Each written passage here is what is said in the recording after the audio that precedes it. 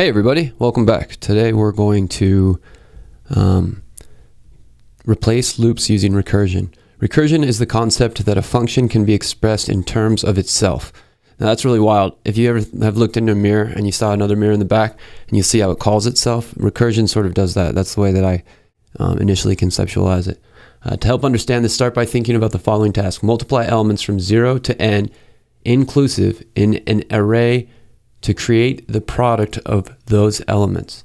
Using a for loop, you could do this. So here they're saying you multiply the array, you've got an array, and then you have the number n.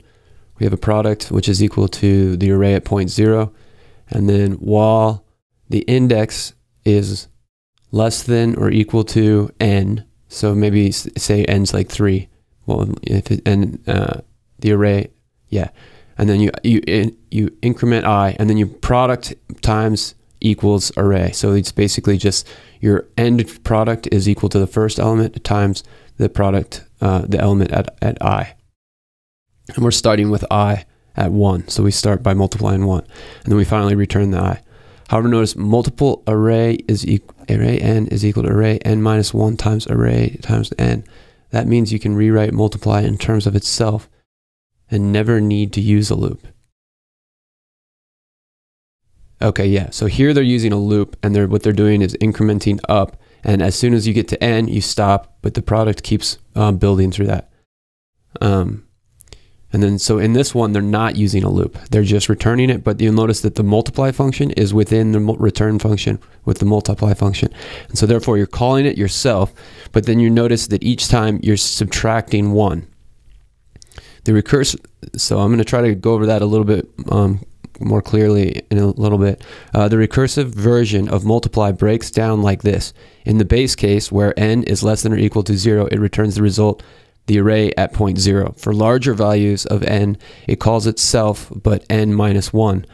That function call is evaluated the same way, calling multiply again until n is equal to 0. So it keeps going.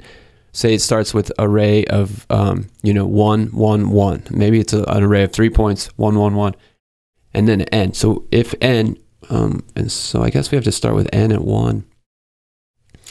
So if n is 3, it's 3 is less than or equal to 0. Wait a second, I'm gonna have to think this over. Recursive functions must have a base case. So here's their base case. Oh no, the base case is here. That's when they stop operating. Without calling the function again, in case. In this example, n is less than or equal to 0. So what we want to do is write a recursive function, the sum of an array at n, that returns the sum of the elements from 0 to n, inclusive in an array. All right, so this is pretty tricky. So first off, we want to start off with a base case, right? So if n is, write a recursive function that returns the sum of the elements from 0 to n. Okay, so if n is less than or equal to 0,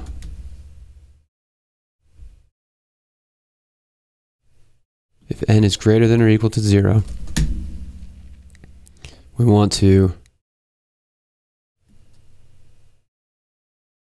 return array at n.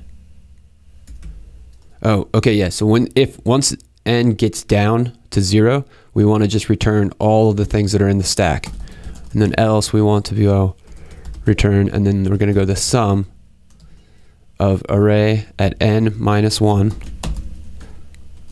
plus array at n. And if we run the test, I think this should pass. Okay, it didn't pass. It only passed the first, third, and last one.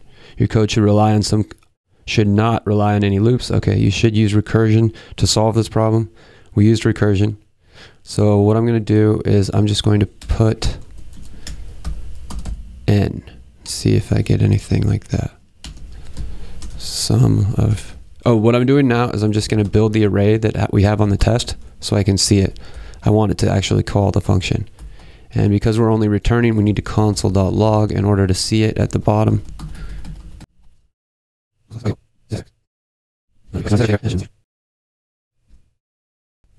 Okay, cool. So that was what my error was that I actually used a print statement from Ruby up above.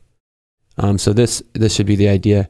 Anyways, hope you guys enjoyed that lesson. Thanks for watching. We'll see you in the next one.